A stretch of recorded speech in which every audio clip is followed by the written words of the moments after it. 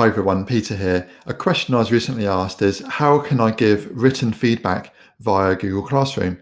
Now, this is actually possible if you use the Google Classroom Android or iOS apps. And if you're working on a Chromebook released over the last few years, you'll also have access to Android apps on that Chromebook. So I'm on a Chromebook right now, so I'm going to head into the Google Play Store.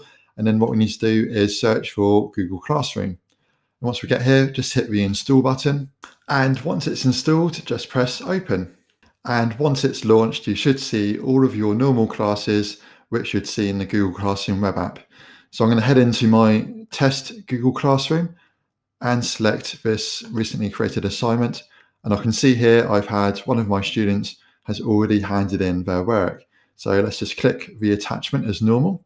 Now we can view the work, but to actually edit it and annotate it, all we need to do is click on the edit icon on the top right. And this essentially opens up a PDF copy of the work.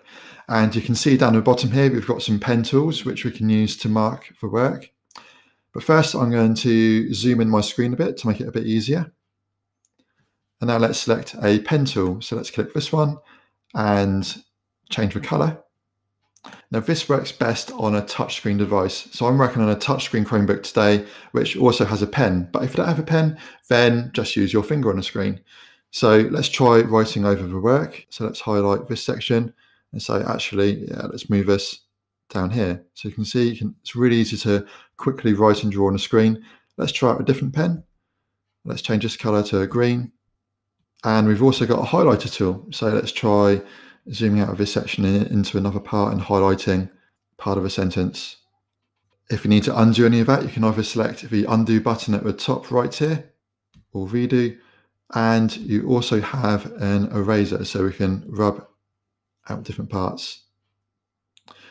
And you also might have noticed we've also got a text tool down here as well. So if I select the text tool and draw a box where I want to write some text, I can type onto the document too. Okay, and once you've finished annotating the document, all we need to do is hit the save icon on the top right, and we'll be taken back to Google Classroom. And you can see it's added a PDF copy of that assignment with our extra annotations included. So now all what's left to do is to give that work a grade and then select return.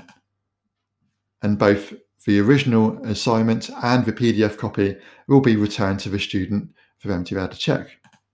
Okay, so now the student has had their work returned and they can see your feedback in the PDF copy of the assignment. Thanks for watching this video, and hopefully it will save you some time when marking work on Google Classroom.